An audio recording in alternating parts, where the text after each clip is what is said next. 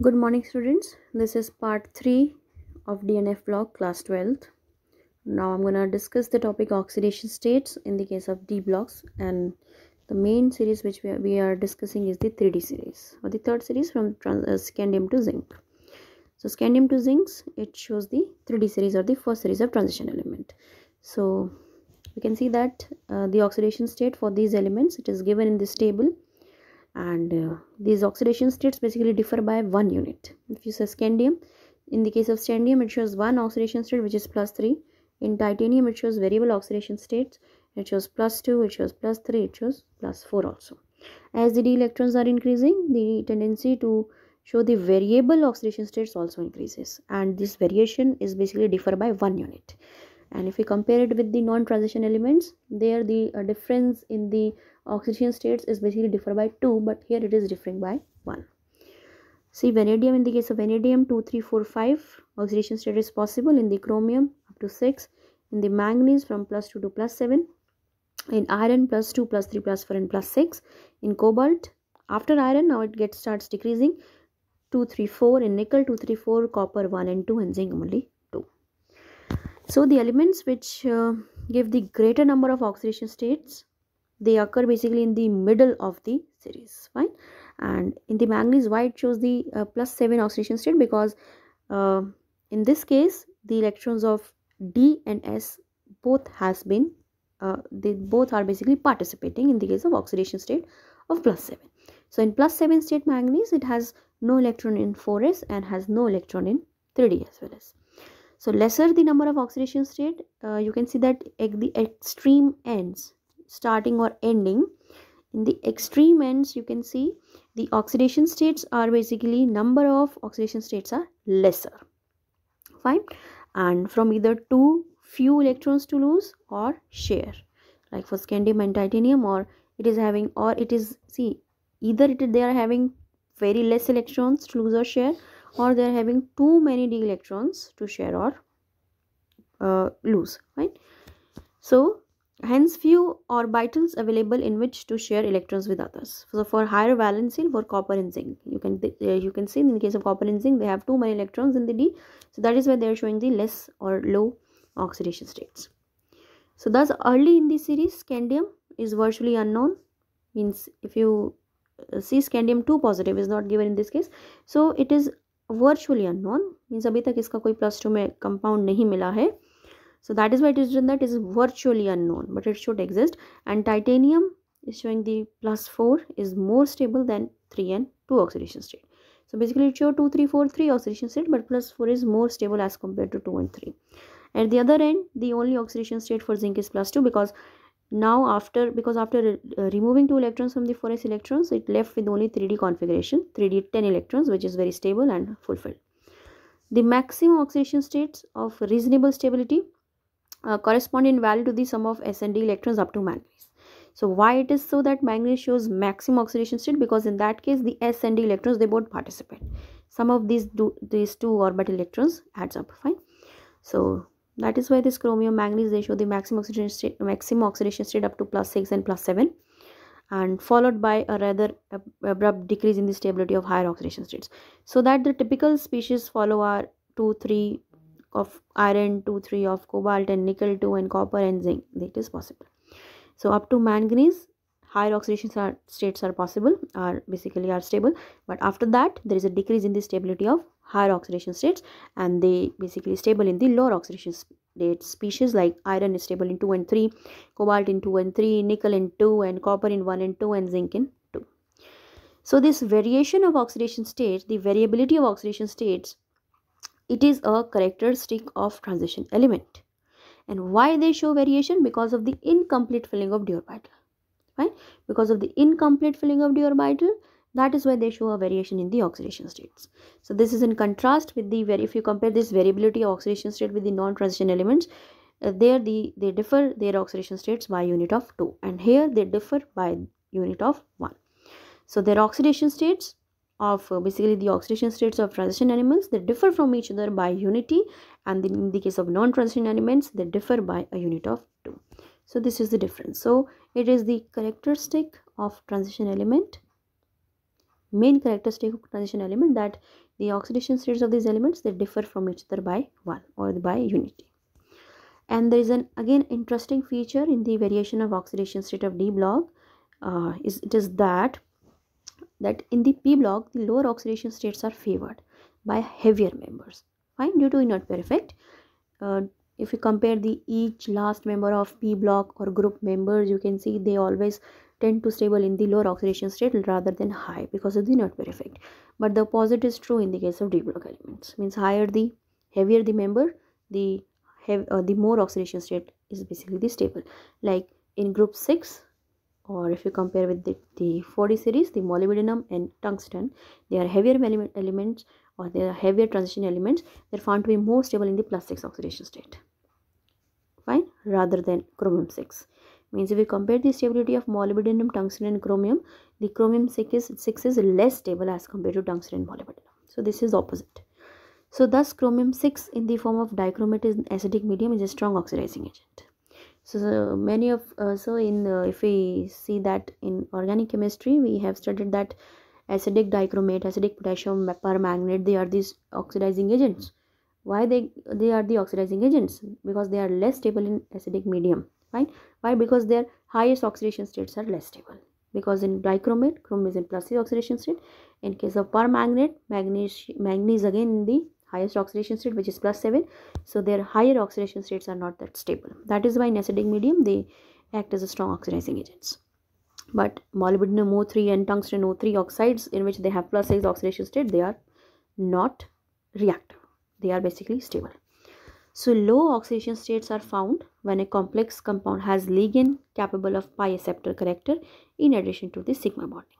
For example, nickel carbon and iron carbon. The oxidation states of nickel and iron is 0. It is saying that low oxidation states are also possible. Like ऐसा नहीं है कि zero oxidation state possible नहीं है. In the case of transition element, zero oxidation is also possible. In nickel carbon and iron carbon, in both these compounds, the iron nickel shows the zero oxidation state. But it is possible only when they are form compound, they form complex with the ligands which are pi acceptors. Means these carbonyls, this is a pi acceptor ligand. These carbonyl, in the case of nickel carbonyl and iron carbonyl, this carbonyl ligand, it accepts electron density from the fulfilled d orbital into its pi antibonding orbital. Right? So means in short, they want to say that the lower oxidation states are also possible in the case of transition. Zero is also possible, but with the ligands which are pi acceptor. Pi acceptor means they accept electron density from d orbital to its antibonding pi star orbital. Now example 8.3 is given that name a transition element which does not exhibit variable oxidation state, and it is obvious that scandium, because it shows only one, which is +3. +2 is virtually stable. An in-text question is given that which of the 3 series of transition metal exhibit the large number of oxidation states and why. So it is the manganese or the chromium. And why? Because in the case of manganese and chromium, the 4s and 3d orbitals, they both sum up and they participate. Fine. Now next is the trends in M2 positive and M standard electrode potential. तो standard electrode potential के बारे में पढ़ेंगे हम इस topic में. अब table 8.4 given है जिसमें हर एक एलिमेंट का EV गिवन है, इलेक्ट्रोड पोटेंशियल गिवन है. So table 8.4, it contains the thermochemical parameters related to the transformation of the solid metal ions to M2 positive ions in the solution, and their standard electron potential values also. So the unique behavior of copper is basically shown. We have seen that all the metals, transition metals which are discussed or which is in this table, they show basically the negative electron potential values. Negative electron potential means they are basically reducing in nature. But if you see the value of copper, it is positive, and those which are having the positive electron potential values, they do not liberate hydrogen gas.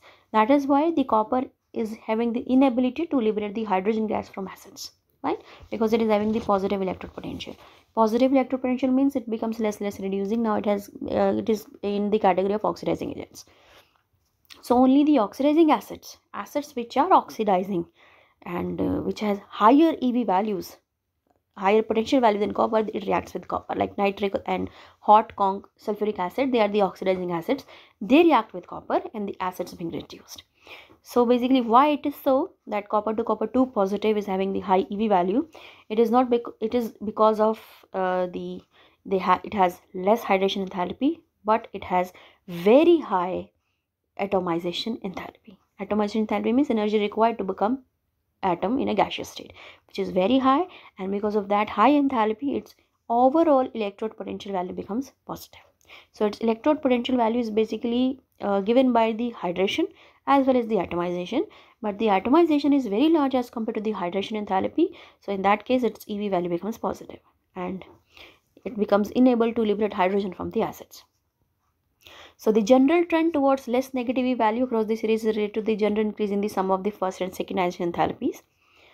It is like why it is so that in that series only some of the metals have the negative or the less negative EV values, because in that case, in basically in that if you see the values of nickel, copper and zinc, or manganese, nickel and zinc, they are negative because their first and second ionization enthalpies become large, and ionization enthalpy signs has negative.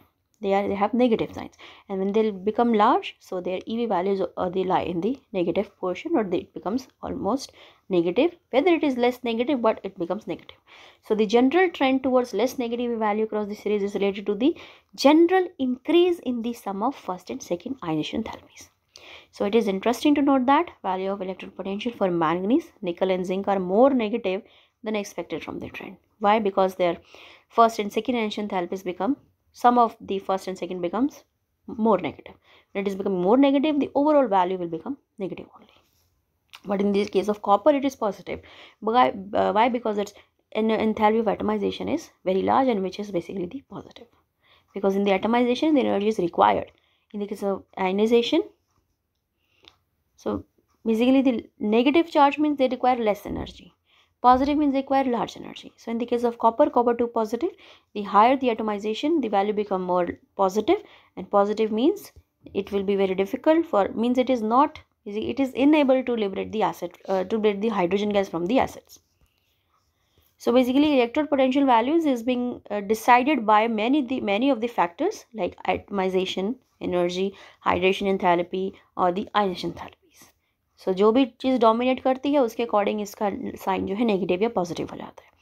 If the ionization enthalpies value dominates, it becomes negative. If atomization dominates, it becomes positive. Now in text question it is being asked that 8.4 that electrode potential value for copper is positive, and what is the possible reason? So hint is given that consider that it has high potential value, it is having the high enthalpy of atomization and low enthalpy of hydration. So high enthalpy of atomization basically makes the overall value positive for the copper, and that is why its electron potential value is positive. Now in table 8.4 the thermochemical data is given for first row transition elements and the standard electrode potential for the reduction of M2 to M. So ये सारी की सारी आप देख सकते हैं, ये electrode potential values given है सारे elements के लिए. फर्स्ट गिवन है मीन्स आप देख सकते हैं टाइटेनियम का पहले इस तरीके से वैल्यू गिवन है. Atomisation value it is 469, first ionization 656, then second 1309, and hydration is -186. So when you add all these values, addition of all these values basically tells about the electrode potential, and overall value will become negative. So that is why they have the ability to release hydrogen gas from the acids. Now in the case of titanium, again you can see the enthalpy of atomization, first, second, third, again it has high hydration enthalpy. Now look at copper. In the case of copper, the atomization is 339, first enthalpy is 745, second is 1958, and hydration is -2121. Fine. And if you now add all these values, the overall value become positive, which is 0.34. In the case of zinc also, if you add all these values, it is becoming the negative only. So all these electrode potential values, it basically depends on atomization values, first ionization enthalpy, second, and the hydrogen enthalpy. Sum of all these values decides about the EV value, whether it is positive or the negative. So the stability of half filled D subshell in Mn2 positive and the completely filled D10 configuration in zinc they are related to their EV values, whereas EV for nickel is related to highest negative hydration enthalpy. Means निकल की क्यों आपकी negative जा रही है value, because इसकी hydration negative है. और अगर आप देखें कि जिंक की और मैंगनीज 2 पॉजिटिव की नेगेटिव क्यों जा रही है वैल्यू, बिकॉज इन केसेस में अगर आप देखें तो इनकी जो आयनाइजेशन एंथैल्पी है वो बहुत ज़्यादा है. थर्ड आप देख सकते हैं जिंक 2 पॉजिटिव की third 1734 which is higher, and in the case of निकल ऑल्सो, निकल की अगर आप देखें तो निकल की केस में भी it is 1752 which is again higher. So that is why they are become their overall electropotential becomes negative. So the next topic I'll discuss in the next video.